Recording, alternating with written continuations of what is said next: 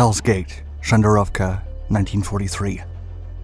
As every day passed, the Soviet double encirclement tightened and began to choke the German garrisons that were trapped inside. It was a matter of time before the Germans were either shot or taken prisoner by the thousands. But the Fuhrer insisted on holding the ground to the last man. Field Marshal Erich von Manstein was not willing to lose his men in a fight they could not win. Knowing that disgrace would fall upon him, he ignored Hitler's direct order and commanded a retreat to save as many soldiers as possible. But when the Soviets realized what he was doing, they raced to capture the only hill that opened the way for a breakthrough. With less than 400 tanks left, the seasoned von Manstein knew that the fate of more than 60,000 Germans now depended solely on the efforts of his waning and outnumbered III Panzer Corps.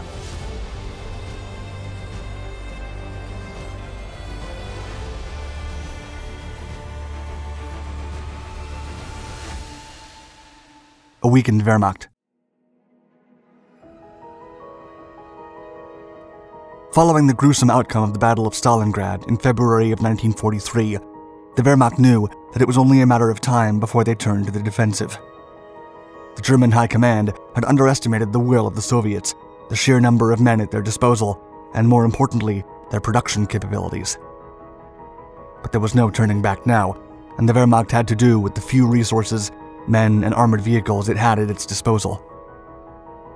After experiencing 3 consecutive winters on the Eastern Front and going through the biggest tank battle in history, the Battle of Kursk, Field Marshal Erich von Manstein's Army Group South was exhausted, to say the least. Following the encounter at Kursk in July of 1943, the Soviet Union quickly launched a colossal counteroffensive that pushed the Germans to the banks of the Dnieper River in Ukraine. Here, the Wehrmacht had established the Panther-Wotan line as a defensive position against another Soviet offensive. Still, by the time von Manstein and his men arrived, construction had barely started. The Red Army commanders were aware and pushed forward with overwhelming force. Setback after setback. On October 1st, 1943, the 3rd Ukrainian Front, led by Rodion Manilovsky, had contact with the Germans near Zaporizhia. Almost simultaneously, the 4th Ukrainian Front struck von Manstein's southern flank, protected by the 6th Army, led by Colonel General Karl Hollet. The 45 Soviet infantry divisions quickly overwhelmed Hollet's 13 understrength divisions with the support of 400 artillery batteries, and then went for von Manstein. Casualties quickly mounted up for both sides, and the outnumbered Germans were only saved by the rainy season, bringing the Soviet advance to an abrupt stop in November. Still, Commander Nikolai Valutin resumed the attacks in early December, and Soviet tanks and German armor clashed in furious skirmishes. Many German tankers were surrounded during these fights and attempted to link up with their units before surrendering. One of them was young Sergeant Franz Hofbauer from the 3rd Fusilier Battalion 72. Surrounded near the town of Cherkazy, his men fought desperately, while low on ammunition and supplies. But thanks to a spirited defense and a surprise attack against the Soviets, Sergeant Hofbauer and his troops were able to break through the hostile encirclement and survive to fight another day.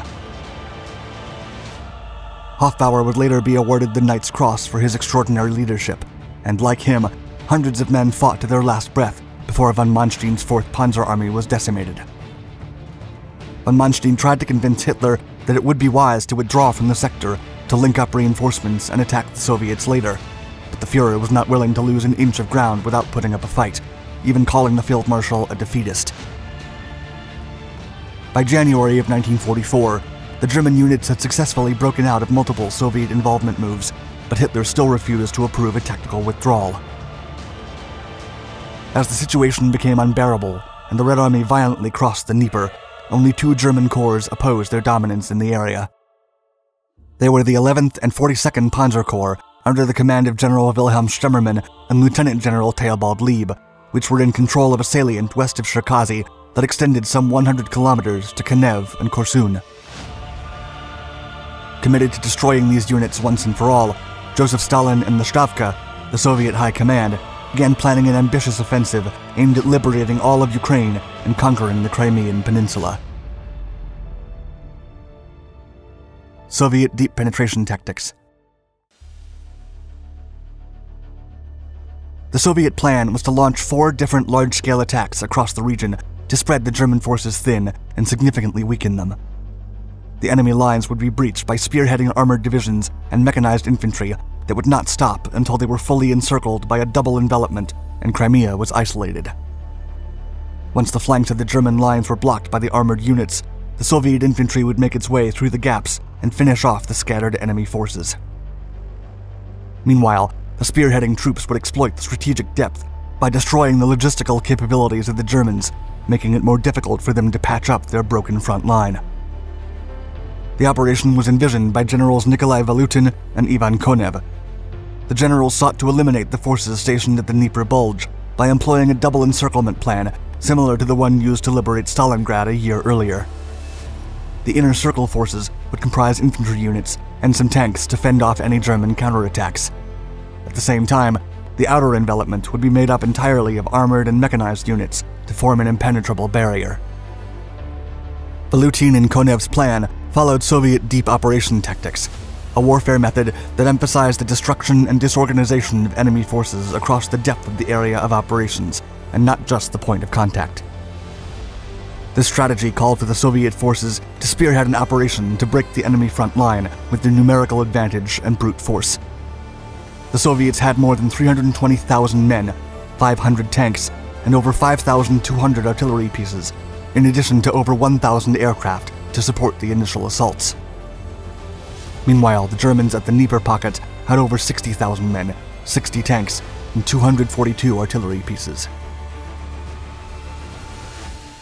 No retreat, no surrender. Although Stemmermann and Lieb would receive about 70,000 reinforcements in the upcoming weeks, they were still heavily outnumbered and highly constrained when it came to supplies and armament.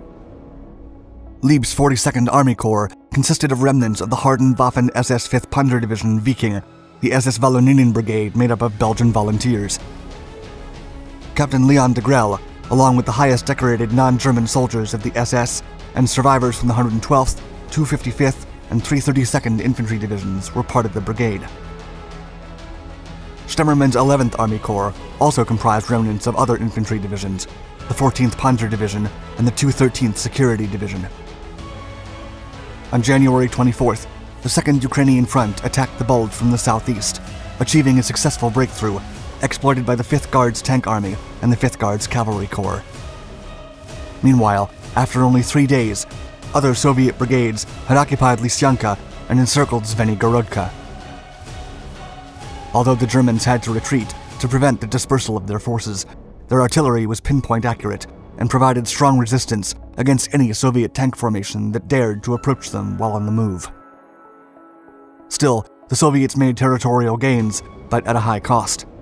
The Waffen SS troops of the Viking Division conducted swift attacks from the flanks of the 2nd Ukrainian Front, inflicting heavy losses to the enemy armor that had gone too far to keep the breakthrough's momentum.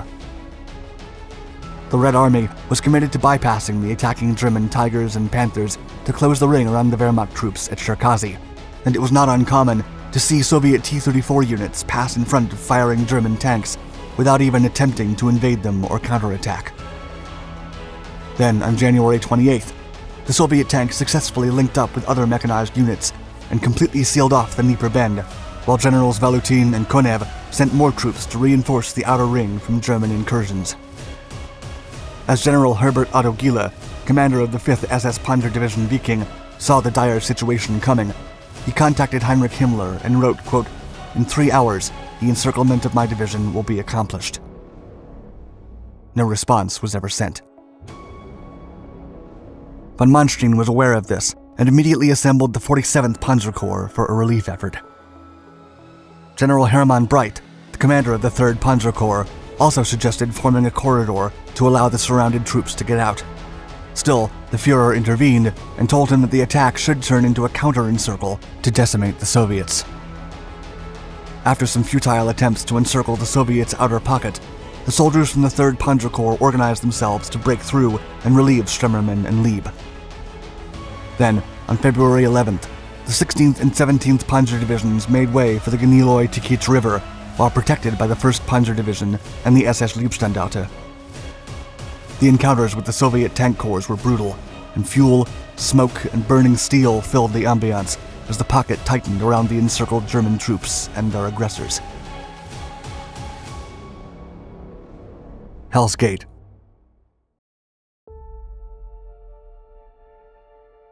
While the Panzer groups attempted to relieve Stemmermann and Lieb, they had their own desperate battles against the Soviet infantry and armor. Meanwhile, to end the onslaught and the stiff German resistance, Valutin and Konev sent emissaries to discuss surrender demands, but the Germans refused and decided to keep fighting. By February 12th, resources began to run short for the 60,000 defenders, despite the continuous air supplies dropped by the Luftwaffe. The remnant of the German infantry divisions did their best to secure towns and gather food for the wounded, with the Viking division providing the security of the entire garrison within the pocket. After the III Panzer Corps thrust stalled, Stemmermann and Lieb were told that it was up to them to break through the encirclement by their own means. It was agreed that they would have to make their way through Hill 239 and the town of Shanderovka to make it back to friendly territory. Still, the Soviets soon noticed the movement of the German forces and quickly conquered the hill, which cost the generals countless casualties. Shanderovka was thus baptized Hell's Gate because of the fierce clashes between tanks and the terrible artillery strikes of the Soviet batteries. In addition, the Soviet Air Force night bombings carrying incendiaries led to numerous Ukrainian casualties and the loss of wounded German soldiers. The breakthrough. On February 16th, von Manstein radioed Stemmermann and told him that they only had one chance to break through at 11 p.m. through Lysyanka. If they failed, they were doomed. With extreme remorse, Stemmermann and Lieb decided that they would have to leave 1,500 wounded behind for the more than 40,000 others to survive. Then, at dusk, 3 columns of panzers and infantry began to move through the landscape to reach Lysyanka, but the 20th Soviet Tank Corps, with new IS tanks, attempted to halt their advance. Some of the T-34s pierced through the German columns and began to attack the rearguard, with hundreds of support troops, wounded men, and medical personnel losing their lives under the tracks of the savage T-34s. Still, the German columns kept their pace and reached the Gniloy-Tikhit stream by midday. But just as they were about to catch a break, they realized the creek was 15 meters wide and 2 meters deep. A race against time then began as they started building improvised bridgeheads before more Soviet troops advanced through the stream. Meanwhile, the III Panzer Corps provided cover, destroying any Soviet armor that dared breach the perimeter. Time was running out, and the Germans could not hold against the overwhelming enemy for long. Consumed by panic, many soldiers drowned, and many others were swept downstream, never to be seen again. Thousands of troops crossed the bridges as the day advanced, successfully breaking through the Soviet advancement. However, the cost was too high. The Germans lost more than 80% of their supplies and equipment, which would leave thousands of men without a rifle, clothing, or food. And although several sources contradict themselves, it is generally accepted that from the 60,000 Germans trapped within the pocket, 40,000 made it out, with over 30,000 wounded or shot down from the relief groups. As for the Soviet forces, the attack groups suffered over 80,000 casualties and lost more than 700 tanks. The clashes at Korsun-Cherkasy marked the beginning of Soviet deep penetration operations on the Eastern Front, and even though the Soviets didn't totally eradicate the German presence in the area, the battle would put constant stress on the weakened German forces and would mark a significant deterioration in their troops. Thank you for watching our video. Please like and subscribe to our Dark Documentaries channels to find more exciting historical content. And let us know in the comments below what you think of the deep penetration tactics employed by the Soviets. Stay tuned for more.